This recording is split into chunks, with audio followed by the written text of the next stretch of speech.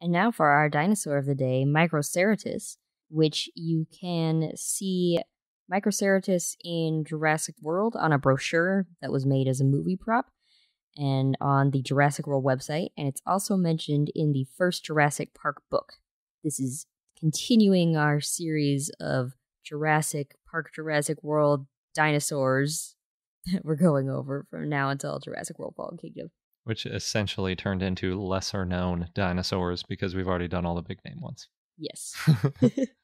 So Microceratus was a ceratopsian that lived in the Cretaceous in what is now the Gobi Desert in Mongolia. Its name means small horned, and it was first described in 1953 by Bohlin and named Microceratops, but Microceratops was already the name of a wasp, which, I don't know, maybe I'm just so used to Ceratops, so I think, why was that a wasp name? Maybe they really like dinosaurs. Maybe. So Mateus gave it a new name in 2008, Microceratus, and the type species is Microceratus gobiensis. Partial remains have been found, but most of the material found was reassigned to Graciliceratops.